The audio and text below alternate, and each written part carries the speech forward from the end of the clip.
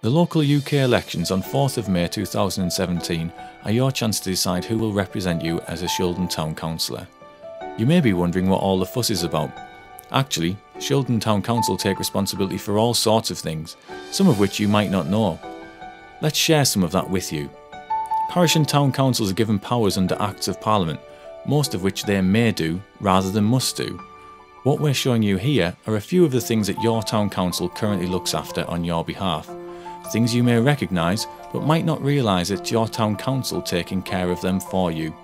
There's much more than this. Check out the new website at www.shildon.gov.uk or like the council's page on Facebook.